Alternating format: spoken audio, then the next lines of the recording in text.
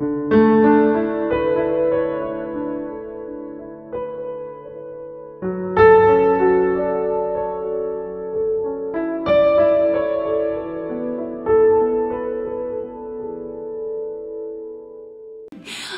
I praise my God. Yes, last week I preached about the man that was the lame man, the paralyzed man on a stretcher. And he was dropped by 4 men through the roof. They pushed away the tiles, or I don't know what they've done in those days. And they dropped him right at the feet of Jesus. It was in Mark 2. In Mark 2:5, Jesus said to the paralyzed man, "My son, your sins are forgiven." Oh, that's the best words ever to receive from the Lord.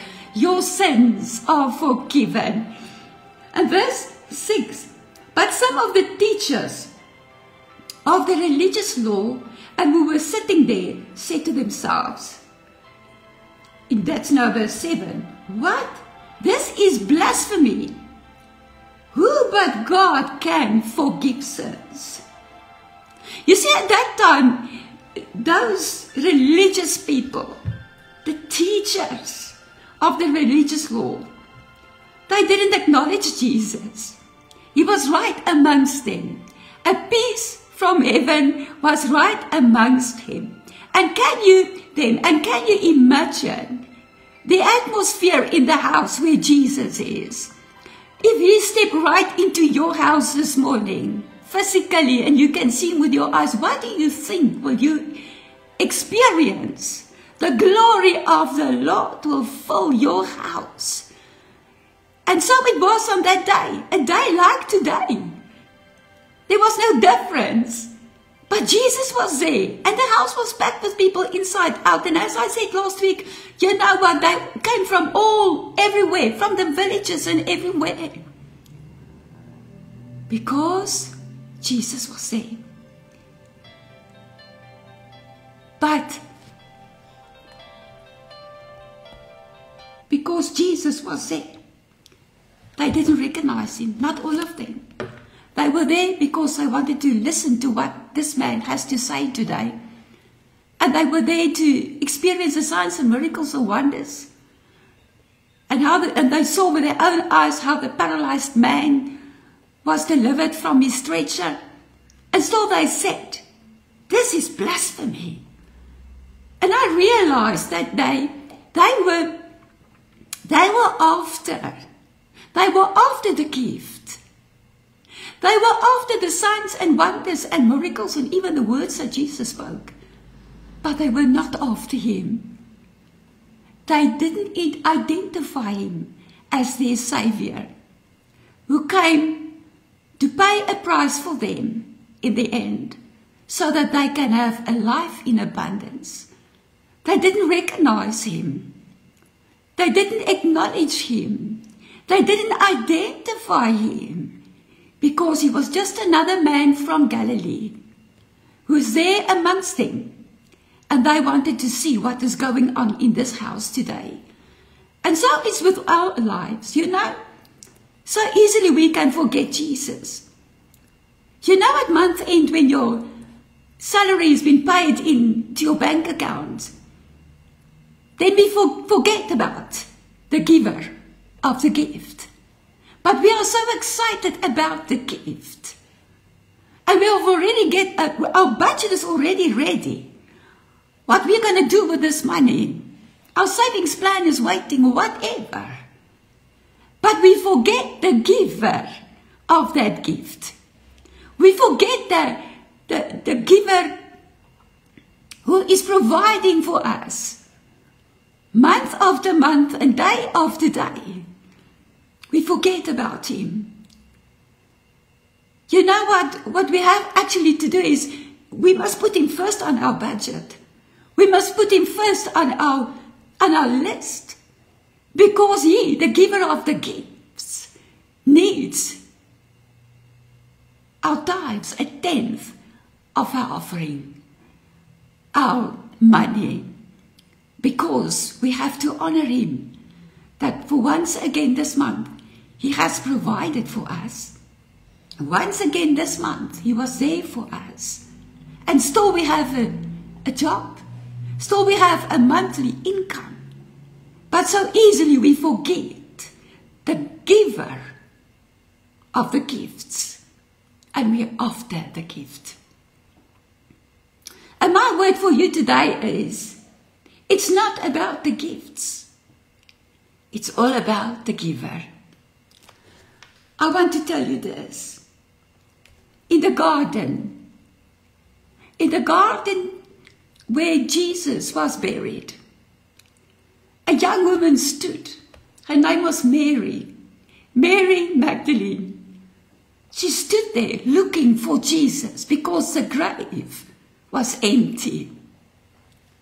And John 20:15, Jesus said to her, "Woman, why are you weeping? Who are you looking for?" She thought he was a gardener and said, "Sir, if you have taken him away, please tell me where you put him so that I may fetch him." She was looking for the giver of the gifts. She was looking for the one who delivered her from 7 demons. He was the one who delivered her from her slavery. She was looking for the one, the giver of the gifts. John 20:16, Jesus said to her, "Mary." She turned in a step and exclaimed, "Rabboni," which means my teacher. The one who taught her so many lessons. The one whom she thought had died is standing right in front of her. And she was looking for a bridegroom, for a heavenly bridegroom. And she went to the disciples and she said these words, "I saw the Lord. He's not dead, he's alive." She was after the giver of the gifts. Song of Solomon 3:4 says so beautifully, "I have found the one whom my soul loves." And she found him. She found the one whom her soul loved on that day. A few years ago, I wrote the following words in my Bible: "Depart from yourself. Get away from yourself. Then you will find him." And the meaning of that is, depart from yourself. Get away from your unbelief like the Pharisees that day. Get away from your unbelief system. Get away from the lust of the flesh. Get away from your own desires. And then you will find him. You have to drop everything. Leave everything. Search for him. Look for him. And you will find him. Matthew 6:33 in the TPT Bible, this is so beautiful. He says, the Bible says, "Constantly seek God's kingdom and his righteousness." Constantly. Not now, not for today only, but day after day, hour after hour. See God's kingdom and his righteousness, and then all these less important things will be given to you in abundantly. What it means, that makes everything in your life that is so important, your desires, your plans for today, your desires for this year and next year, and whatever you want to do, just leave it. It's not important. What is important is to seek his face, to seek the Lord, and then all the other things will be added unto you. Refuse to worry about tomorrow, says the word, but deal with each challenge that comes your way. One day at a time. Tomorrow will take care of itself. Let's forget about our plans and our desires. Let's get away from ourselves, as I wrote in my Bible. Let's get away of our plans and desires and let's seek His face. Seek first the kingdom of God and all the other things will be added unto you.